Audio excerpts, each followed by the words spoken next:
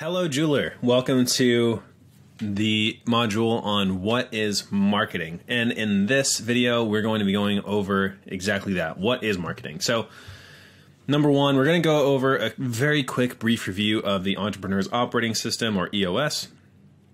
Number two, we're going to go over some misconceptions about marketing. And there are a lot of misconceptions about marketing. And then three, I'm going to give you a good, helpful definition. And then four, we're going to go over measuring success, because how can you know that you have this system, this marketing system down pat, that you really understand it without being able to measure things? So what we're going to do is go over, number one, a review of the Entrepreneur's Operating System. So if you remember, we just went over the Entrepreneur's Operating System, and in that video, we talked about how leadership, or whoever is in leadership in your particular business, is in charge of deciding what gets made based on their conceptions, their beliefs, where they live, who they talk to. And then what is made and the offer, the value that you have, that you bring to your clients, is then marketed to the mass market, the people, your audience, your ideal clients. And those dictate who comes into your sales system. So marketing brings people into a sales system, and if that sales system is honed in and does a really good job of hitting the pain points that they're talking about and that they really, really want to have fixed, then you'll get some conversions and people that are actually buying.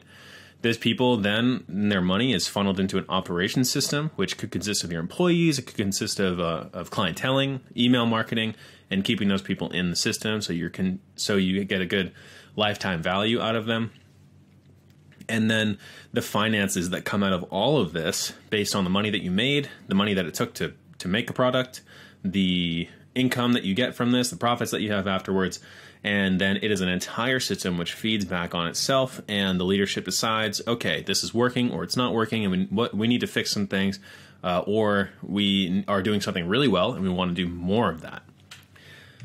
So as we talked about before, there was the marketing system, and it has its environment, its inputs, processes, outputs, and really we're going to do a deep dive into this marketing system before we move on to anything else. And this entire course really is going to be a deep dive at how is it that top 1%, I mean, probably honestly less than top 1% jewelers are doing their marketing. How is it that they're getting the lion's share of the market, and what is it that's separating them from other people? And I'm going to teach you how to do that yourself too. So if you have a jewelry business and you want to seriously separate yourself, and you want to get the kind of success that I've been able to achieve with my clients, or the success that the jewelers that you look up to are achieving, then I'm going to teach you exactly what you need to do, so that this part of your system will for sure be in great shape. And so marketing assumes, again, like this is a system that feeds into itself. Marketing assumes the presence of leadership and value creation. So you cannot get into marketing before you have a defined leadership, whether it be you or someone else who makes the decisions and is in charge, and you have something to sell.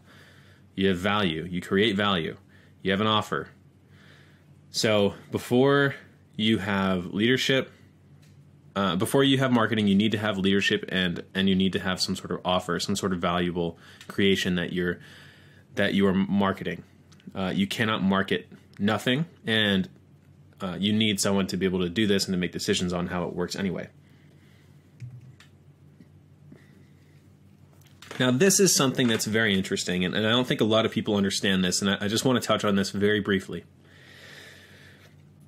You can use marketing to guarantee a valuable offer. So if you're afraid, for example, that, well, okay, I have leadership, and I have an offer, but I don't know if it's valuable, because right now people aren't buying it, or I don't know what I'm supposed to create. I don't know what kind of jewelry people want.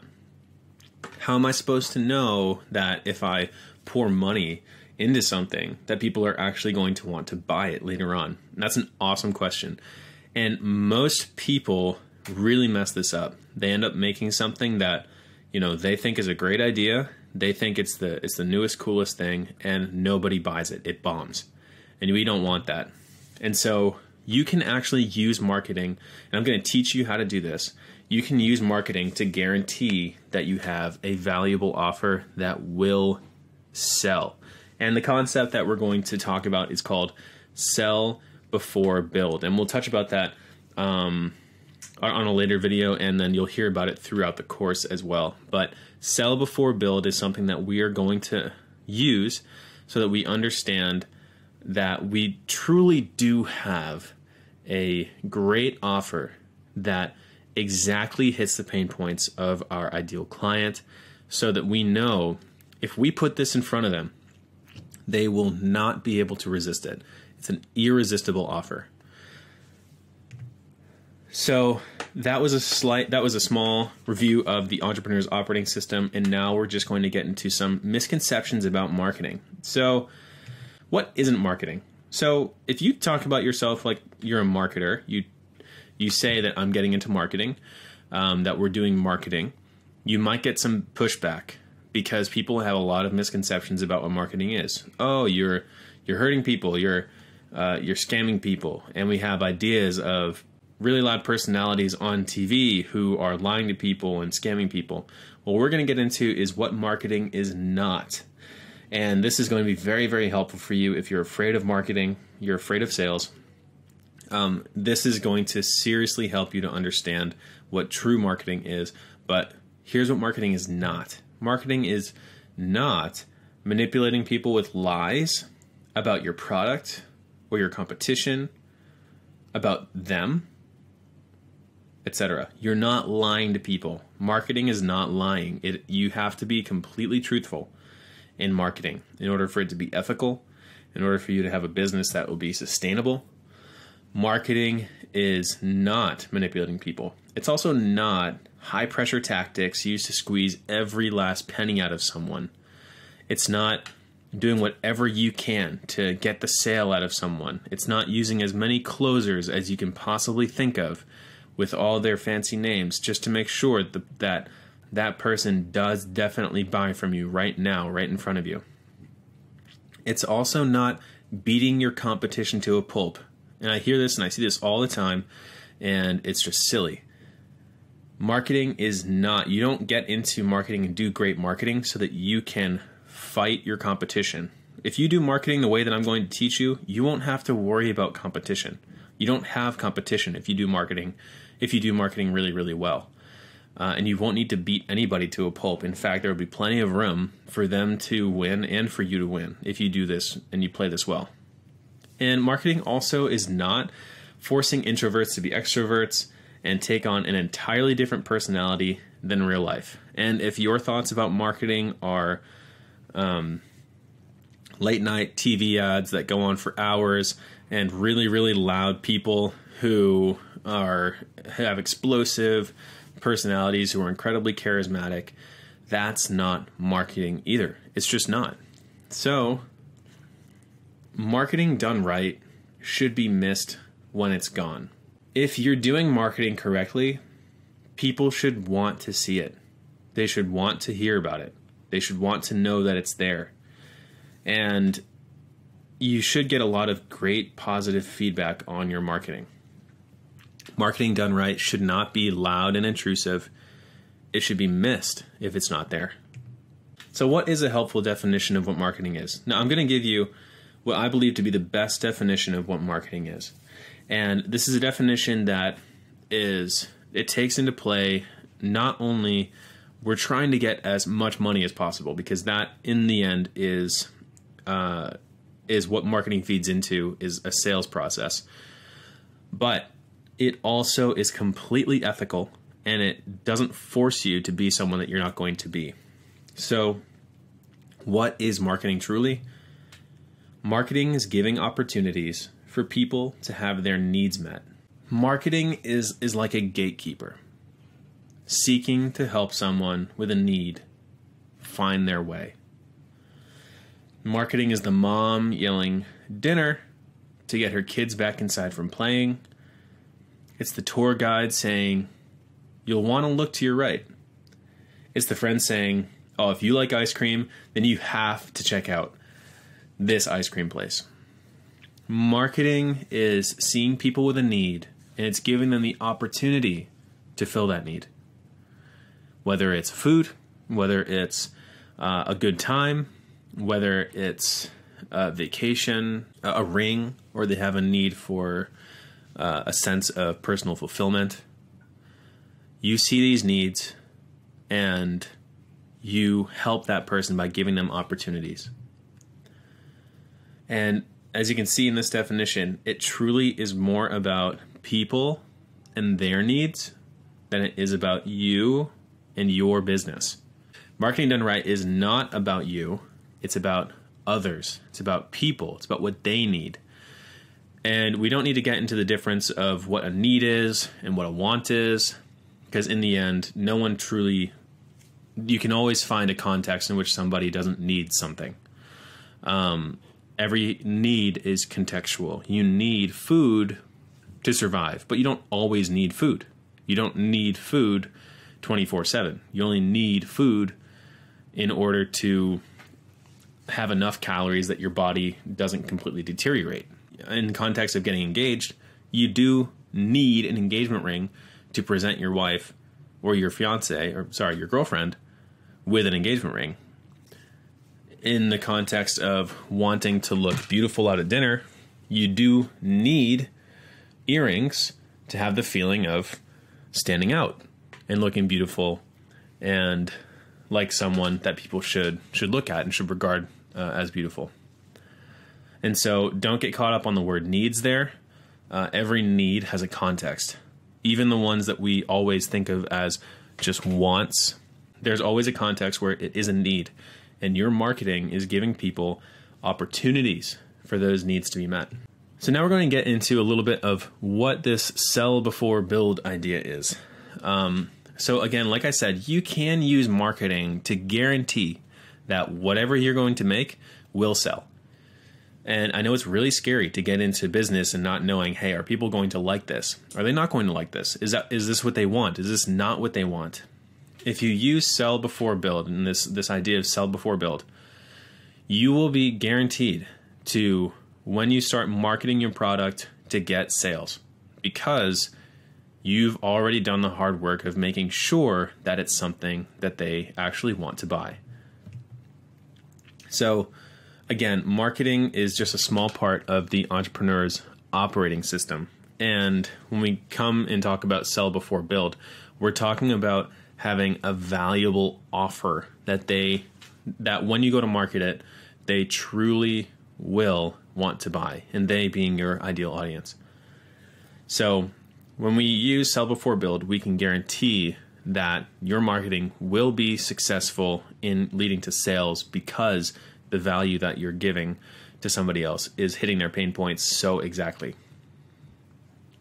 So how can you know that people will want to buy what you have to offer?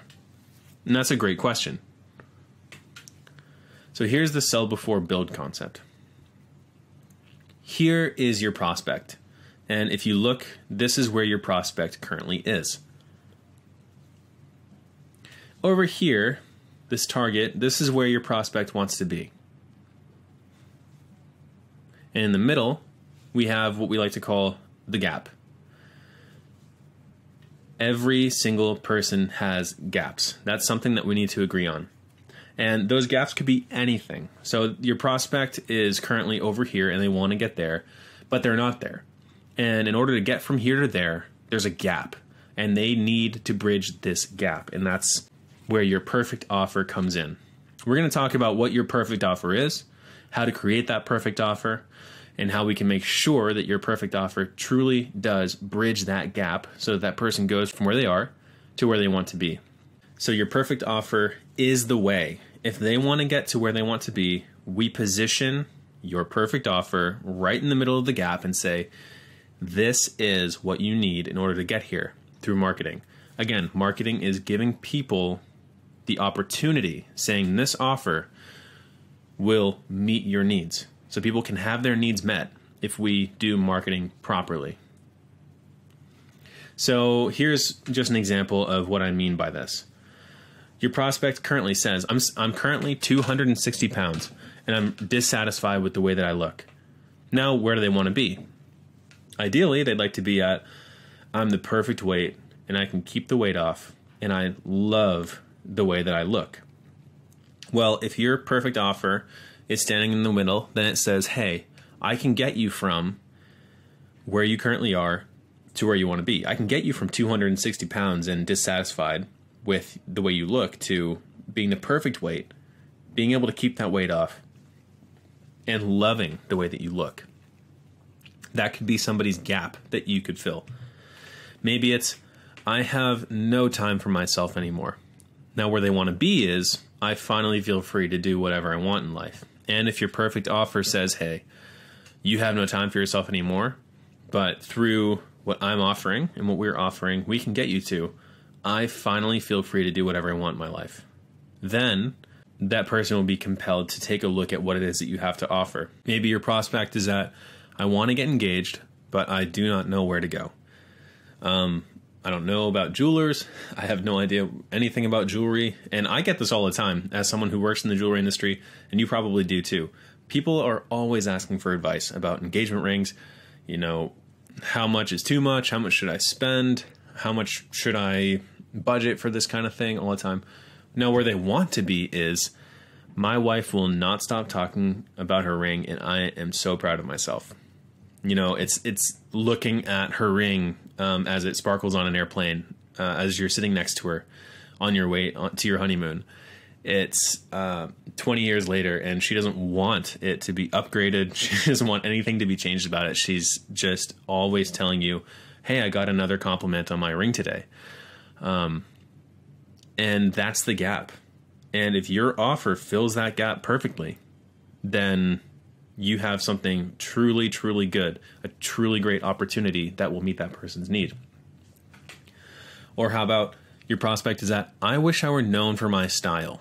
And where they want to be at is, all my friends want to copy me now. Well, if your perfect offer shows them how to do that, your perfect offer gets them from having no style, having no idea what their style is, to all their friends wanting to be just like them, then what you just did was fulfill a need in the context of their lives.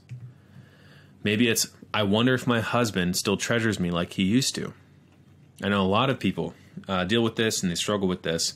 And if your offer can get that person to, every time I look at my hand, I know that I'm cherished. That's a different way of thinking about it than just selling a piece of jewelry. If your offer is positioned in a way, and it's true, and it just is true, and it works like this, then your offer will truly get your prospect from where they are to where they want to be, to their target. And if you can position it in that way, then they'll be compelled to want to buy from you. Maybe it's, my wife won't stop bugging me about upgrading her engagement ring, but the diamond she wants is outrageously expensive. And your perfect offer says to that person that I can get you to, I haven't felt respected by my wife like this in a long time. I wish I'd known about that jeweler a long time ago. What a perfect solution at such a reasonable price point. So it really could be so many things. This identifying the gap. So what is it that is standing in between where the prospect is and where the prospect wants to be, and then filling it with your offer. And so what we do is identify the gap first, and then we craft your offer to fill that gap perfectly. So when we talk about sell before build, what we're talking about is fixing one of the biggest mistakes that I see in marketing, especially with jewelers all the time. And it's that you're normally just thinking from the business's perspective rather than the audience's perspective. And that's huge.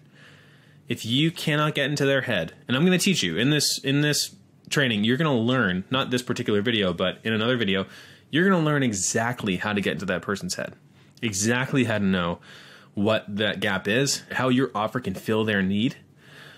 You're going to be able to think from their perspective, and I'm going to teach you and train you to do that so that you'll be able to see where they are, where they want to be, and help them to get there. And so sell before build is truly getting to know your audience to the point where you can write a day in their diary. You want to be able to take one day in your prospect's life, your ideal client's life, and write it out. Just know everything they're thinking, everything that they're wanting, what they normally go through, and I'll teach you how to be able to do this. I will train you to think this way, because this is how marketers win. This is how things really get sold. This is how you create perfect offers that are irresistible. Perfect offers. It also starts the conversation about their needs and their problems. So ultimately, marketing is about them. And so sell before build is starting the conversation about them, what they need, what their wants are, what their gaps are.